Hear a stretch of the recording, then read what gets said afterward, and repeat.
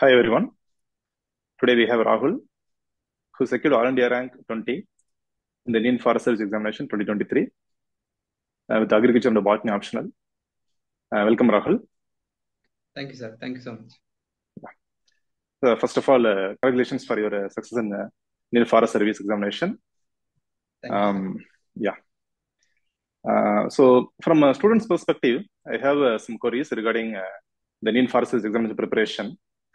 So, if you clarify those doubts, it will be very useful for our students. Yes, sir. Yeah. So first of all, actually, to clear Indian Forest examination, the prelims stage, since the vacancy is very less, so the cutoff is very high for clearing IFoS when compared to CSC. Yes. So what is the, apart from the, actually one must have very strong foundation in the core subjects as well as other areas. So apart from the core area, what are the other areas we need to focus to score high marks in GS? Yes, sir. Sir, as you said, we have to have a strong basics with respect to GS1 paper.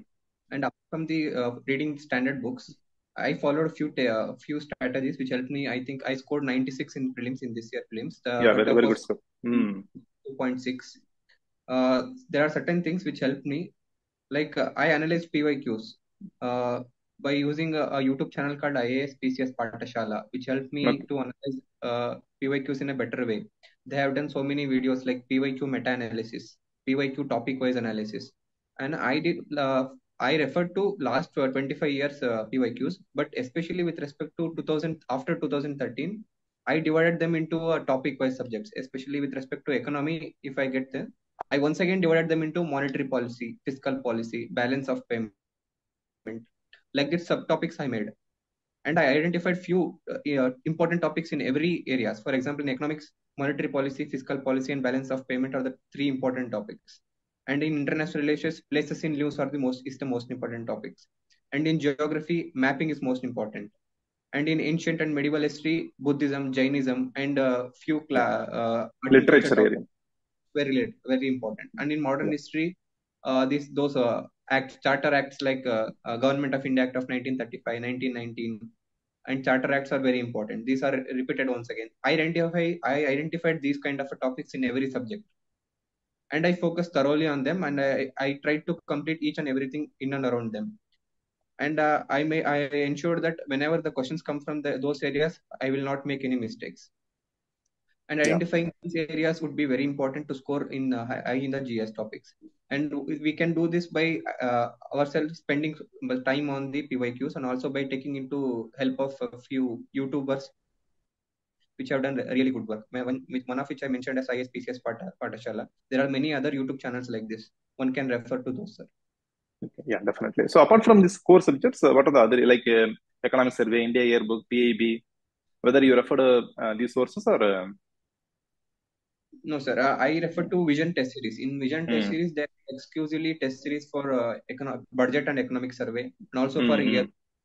And I read from those. I solved those test series without referring to those, and I cross-checked with them. That is reverse learning. Like, what are the topics which I have made mistakes? I went through them and learned from that, sir. Okay. I did not personally read this economic survey and India yearbook and also. Okay. Yeah. Thanks. Yeah. Right. So, regarding Indian Forest Service, there are two optionals we have to choose. Yes. So, for Agri graduate, actually, there are only four options popular for Indian Forest Service: forestry, geology, agriculture, and botany. So, for Agri graduate, based on usually I give a recommendation to the students to take agriculture and botany optional. So, I feel there is a best combination. So, your options for agriculture and botany. So, what is your suggestion regarding this? Sir, for agriculture graduates, one has to, it depends on the person to person, but I would suggest in most probably agriculture and botany is a nice combination, because there is a repetition or overlapping between these syllabus, especially in the paper 2 part. There is overlap of the syllabus, especially genetics part, crop physiology part, and the plant pathology part have same syllabus with in both agriculture and botany. But in the botany, the depth of question is a bit more deeper, and we have to know technically more. And in agriculture, it is okay to have a sufficient superficial knowledge, but in botany we have to go in depth. Yeah. In a So question, both they paper ask, and paper are technical. yes, So sir. both papers are technical. Yeah. In botany, both papers are technical, and there is much we have to focus on remembering things, and Yeah. Yeah. Correct. understand is very less. So if one is finding it difficult to remember, for them it might be difficult to score good in botany because we have to remember a lot of things. Especially there are 20 families. Also there are so much scientific names, and also are there. So if you are good at remembering things, one can take agriculture and botany. Otherwise, agriculture and agriculture engineering is also good. Good, I think, sir. Okay. Okay. Yeah. So actually, what is your strategy regarding so whether you combined the syllabus between agri and botany, whether you prepared a common notes for both these subjects? Sir, I did not personally prepare any notes because I started my mains preparation only after prelims. Uh, Mm-hmm. so I did not had any time, so much time to prepare for any notes. So again, it also depends upon individual to individual. So I thought even for GS subjects also did not prepare any notes. I used to do markings and I used to read those markings itself. I did not read the entire book like that I was doing. For agriculture also, I followed the same thing. After mains, I Whether you combined the syllabus of agri and botany for some areas for genetics, biotechnology. yes, sir. Uh, I first again in the agriculture optional also I divided the syllabus into a one-liner syllabus. For example, synthetics and composites.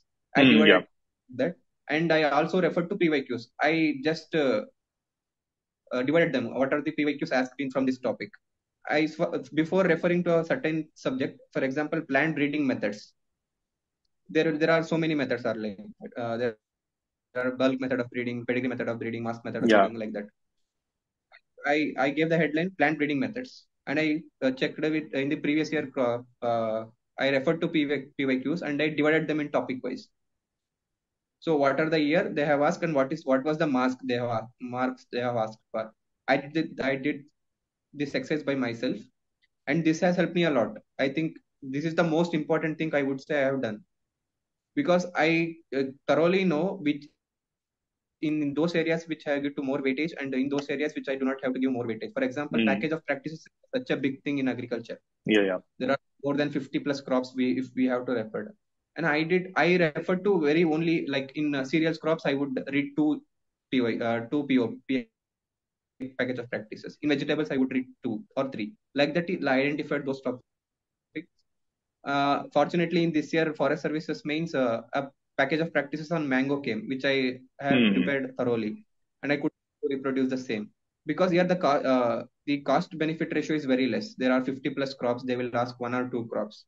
Yeah. So we have to identify those areas which are high yielding, very high yielding topics, and we have to thoroughly prepare them. And I would suggest everyone to do this exercise, like divide the syllabus into short topics and look into the PYQs and make them a PDF on your own. Yeah. Correct. So regarding so recent based on the recent trend in the UPSC question paper, so it's very mandatory to complete the entire syllabus. So we cannot skip any part of the syllabus. Based on the weightage, we can give importance to some topic and we can give less importance to some topic. But We have to we cannot skip any part of yeah, correct. Okay, so in this case, actually, anyhow, we have to cover the entire syllabus. So what is extra the strategy we need to focus on to score high marks in the science-based options like agriculture and botany? Sir, in for example, sources in agriculture, there are whereas there are standard books and there are coaching materials. Two extreme options, I would think. Standard books are too bulky, like LM and Reddy book and is a very bulky. I in coaching institute notes are very like short and crisp, and they are not 100% complete in with regard to mains answers. I would say for beginners, it is definitely helpful. One can get into a overview of the syllabus within a in a ready-made form. But for scoring high marks, I referred this Angro notes, Andhra Pradesh Hmm. University subject-wise notes. These are prepared from standard books itself, and these are not concise as the coaching institute materials. I referred from this, and once again I looked into syllabus and marked those topics which are in the syllabus and eliminated those topics which are not in the syllabus. So I read from these notes, and I did not refer to either standard books or coaching institute materials. I refer to notes prepared by Shankar Academy notes for agriculture economics and agriculture extension. Yes. Because in standard books, I found that these were not extensively covered, and also I could not find resources for them in anywhere else. So I referred to notes prepared by Sir and Shankar's Academy. Yeah, thank you. Regarding botany, what are the books you referred for botany? Sir, I started preparing for botany only after CSE mains. So very little time. One of my friends had bought evolution botany notes, and I got it from him, and I prepared from that itself. Apart from that, I referred to PPTs on internet and also for chat GPT. I used extensively chat GPT for especially for topics which I found it is difficult to understand. I just asked the chat GPT like explain the so and so in a simple term or in a short term. Yeah. He just understood them and read my on my own. Good. Yeah. So how do you manage the time gap between CSE mains? Because you also appeared for CSE mains. So how do you manage the time between CSE mains and IFoS mains? Within this period, you have to cover botany, agri, then general English also, right? Yes. Sir, by the time of CSE mains, I had completed my agriculture optional to a certain extent, and I read once again. I read agriculture option the last 15 days. So I divided it into 45 days and 15 days period. During my 45 days, I once again read a basic reading. I took around 7 days or 1 week to read to acquaint with the syllabus and what are the PYQs and where can I refer this. And I took 7 days to do that. And after that, I started reading extensively and in a bit deep manner. And I did not although I planned to give test series for botany, I could not give the test series. For agriculture I had given test series with Shankar Academy. And after 45 days itself, I prepared for agriculture. Meanwhile, I devoted like 2 hours daily for GK and English paper. Although at start I could not find time to prepare for GK and English paper.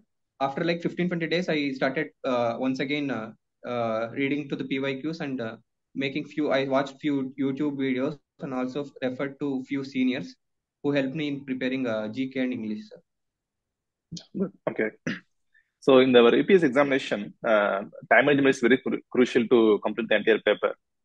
So, so what is the role of the selection of the question to manage time? Yes, sir. This is very important because I myself have experienced this topic.